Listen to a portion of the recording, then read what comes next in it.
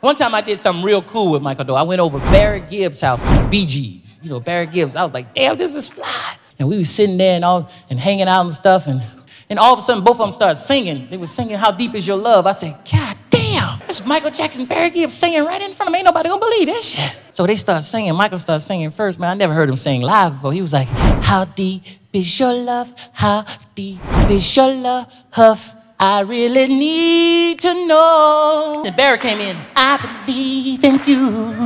And then I got caught up and came in, come to you on the submarine. And Michael was like, Chris, no. Chris,